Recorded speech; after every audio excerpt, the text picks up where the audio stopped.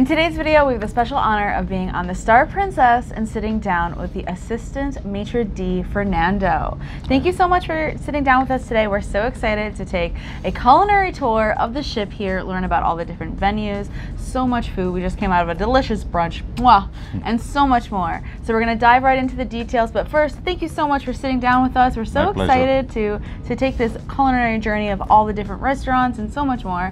So why don't we start off by telling everyone at home a little bit about yourself. Where are you from? What do you do here? How long have you been with Princess? Absolutely. Okay. My name is Fernando. I come from a small village called Fatima in Portugal.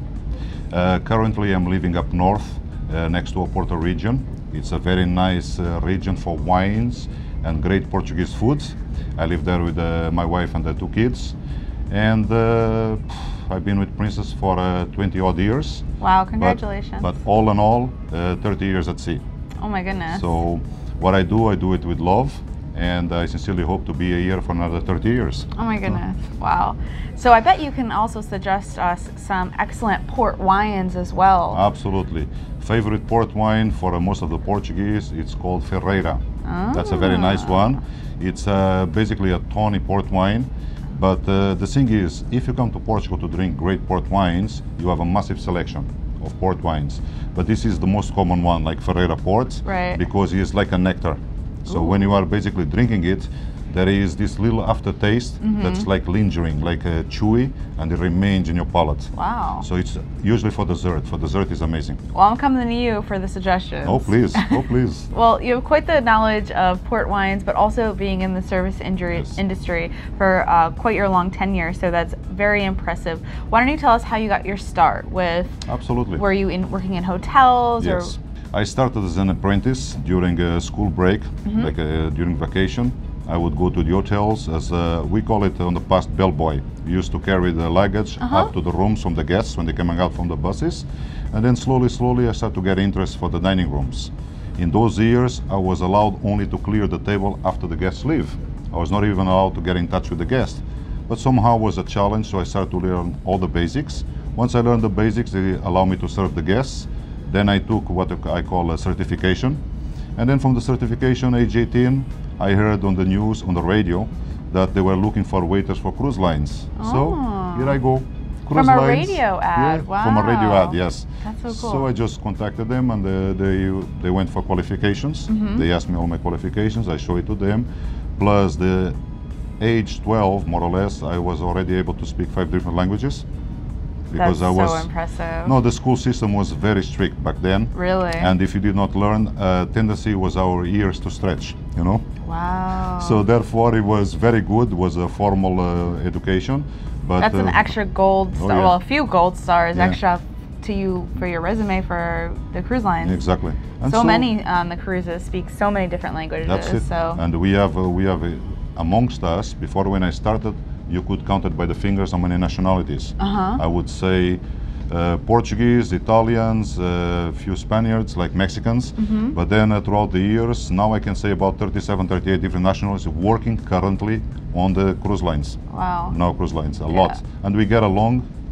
I would say that United Nations would be very proud of us because we get along very well. Yeah. All of us.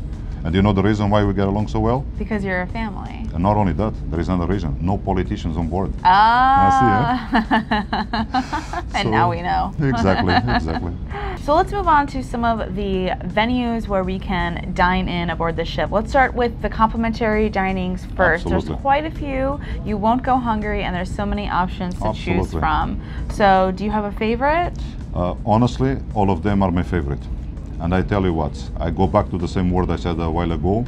I came to the ship with this much, I leave the ship with this much. You know, like I'm talking about, my body transforms itself in a really muscle person. You know? You're a transformer. A transformer, exactly, thank you. Regarding the food, of course. Yes.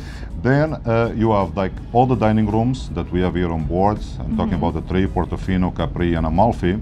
The menu is exactly the same on those 3 dining rooms, they're the complimentary ones. Then you have the buffet.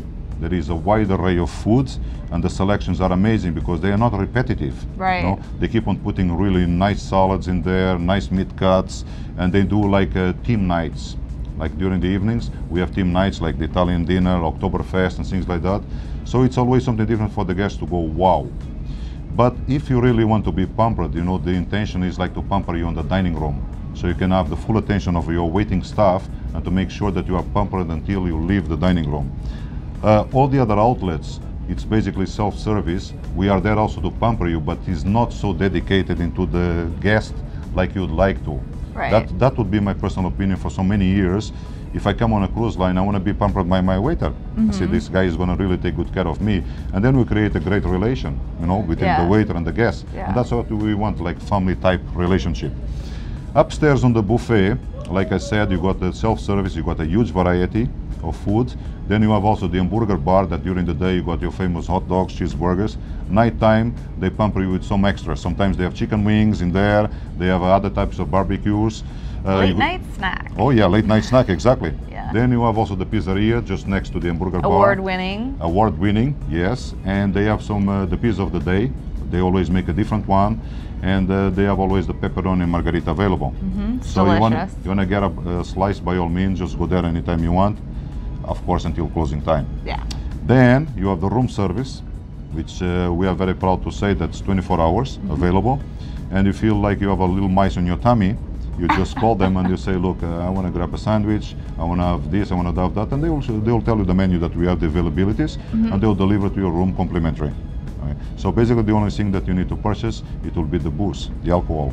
Right. So in between these things, also the International Cafe, 24 hours open. That has been so convenient. Our room has been very close to the International Cafe. Oh, that's nice. Oh yeah, because so that's around the corner. We're breezing by. Oh, what do they have today? You see those amazing delicious options. Morning, you got those amazing pastries in there. We've been enjoying the breakfast sandwiches there too. Very nice. Then you go to the lunch sandwich where they'll squash it in front of you, melted cheese, make it like this and beautiful the coffee aromas. Bar. I always avoid that area for me because it's very painful, you know. So when I go, I look into the, you know, the food section, and I say, you look very nice, and I go. You know? But I see the guests, they always have a big smile, and nothing better than a nice cappuccino or a nice latte, whatever is your favorite one. Especially on a sailing like ours with Alaska, where it's a little chilly, grab a hot chocolate, something to warm you up. It's awesome. Now the Piazza is one place that if you notice, especially in the mornings, like between 8 and about 12, it's always fully packed. Yeah. Because people, they love it. You know, all these aromas there combined with the coffee, because the coffee is a color. Right. It's a big color. And then, of course, people sit there with their phones, they enjoy themselves, just chatting take your around. time and wake up. There is the performers, they go there very in the often. Evening, In the evening, yeah. So it's always like light up.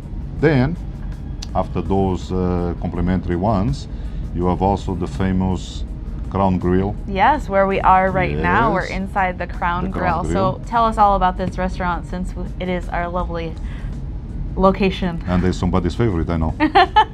Crown Grill Steakhouse / Okay, this is, as you can see, it's a very nice environment. It's a beautiful restaurant, all this wood design. And the prime cuts that we have, the meat that we have in here. If you come in here, first I suggest you to cut slack on your tea time. Okay? Oh. So the tea time, maybe you want to skip it because you already have the booking here to come to the Crown Grill. Come hungry, yeah. You get lots of appetizers, you get the salads, you have the soups, you have the main course. Honestly, you should try it. You should go like step by step. Appetizer, then you go for the soup, then you go for the salad. You have the caprese salad with the goat cheese, it's amazing in here. And then you go into the main course. Now on the main course, you got steaks, a nice variety. You got the porterhouse, it's a very famous one, or the T-bone as you wish to call it. You got the ribeyes, it's one of the guests' favorite ones, is the ribeyes.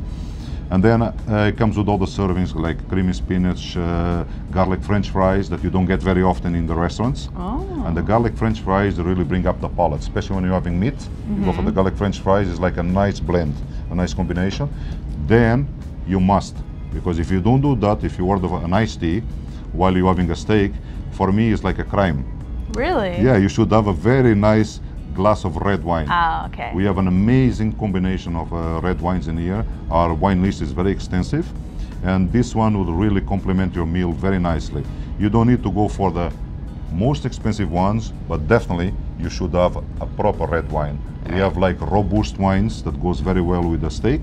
You got mild wines. The choices are so big, and the waiters will be more than happy to explain to you every detail about the wines. Everyone has a vast knowledge of, Oh, yes. of helping you choose. No, absolutely, absolutely.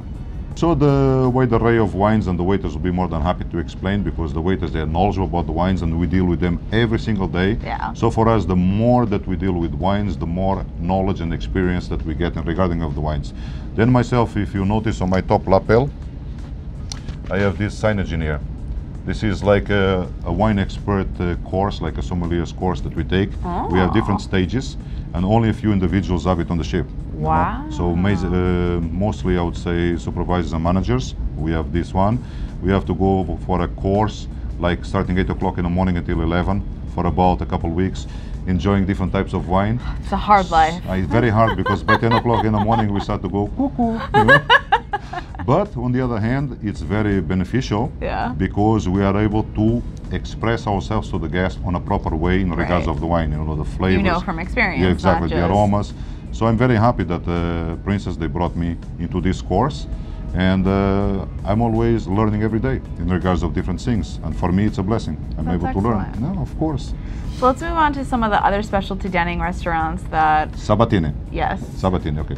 Sabatini, let's call it trattoria, okay? The trattoria, like they say, trattoria, they're specialized in Italian foods, mostly this one, the trattoria, in pastas. Now the pasta is freshly made. We have our own machine to make the pasta, you know, from the flour. So therefore, you're not going to eat the pasta on the Sabatini that you say it's pasta dried and you just put it in the water. No, it's freshly made. You can actually literally see the pasta in front of you, like the linguinis, the farfallis, whatever they make it. And this pasta will be like cooked once you come. So therefore, there is always something that the guests should understand. Any meal coming, like Crown Grill or Sabatini, they cannot go there and expect to eat in about 30 minutes and go. Every single plate is cooked alla mano, that means alla minute. So you order your steak, it's going to be placed on the grill for you. Right. Your soup, they're going to make the last part, like the gratination, right there. So everything will take time. So you need to allow yourself, either Crown Grill or Sabatini, a good 2.5 hours. Wow. Yeah, these places is with time, book in advance, always, because the guests have tendency to book very early. So make sure when you board the ship, you already know that you want to eat on the Crown Grill. Just call the dine line, 3463 all over the fleet, and they will be more than happy to make your arrangements for the evening in question. Right. But just remember, allow yourself 2 hours. Yeah, it's a whole experience. Yes, you exactly. Absorb it all and enjoy every bit of it. Slowly, and either Sabatini or Crown Grill, pace yourselves, like during the afternoon, in order for you to have a big appetite for the evening time. There you go. 90% or 95% of the stuff made on board of the ship, it's all from scratch. It's so impressive. All from scratch. I'm talking about food-wise, of course. Yeah. Because there is nothing that we get it from a shore side and just give it to the guests. No. Prepared, complemented, arranged, you know. So it's definitely an operation that involves a lot of manpower and knowledge. Yeah. Because how can I present to you a beautiful canapé if the canapé is all twisted, like side falling down? No, you cannot. It must be on this position, nicest, because the first thing for anyone, and I talk for myself for experience, is if I don't like what I see, I'm not quite sure if I'm going to enjoy it. So the presentation, it's a must. Yeah. So when the plates come out from the galley, the waiter needs to ensure it's the way it's supposed to be served to the guests. And if something is smeared, the chefs will correct immediately, you know. So, no, honestly, we are very proud of what we do. It's a pleasure, because this kind of job, you cannot be here just because you are. You must love this job. So this is a must for me. Yeah. So that's why I told you in the beginning, another 30 years and then I can retire. Well, I hope you enjoyed this culinary journey on the Star Princess, learning all about the different venues and everything that we can really make ourselves hungry here with how delicious, so many endless options. So thank you so much, Fernando, for sitting down with us, taking us through, and I hope you at home have enjoyed and you're not too hungry. So if you enjoyed this video, please do give it a big thumbs up, subscribe for more, and until next time, ciao for now! O prazer foi meu, espero vê-los todos num futuro próximo. Para a minha família em Portugal, mulher e filhos e mãe, e para toda a família que eu tenho no Brasil, que eu tenho muita, um beijo grande e um abraço grande, hein? E até mais! Não se esqueça de subscrever. Tchau!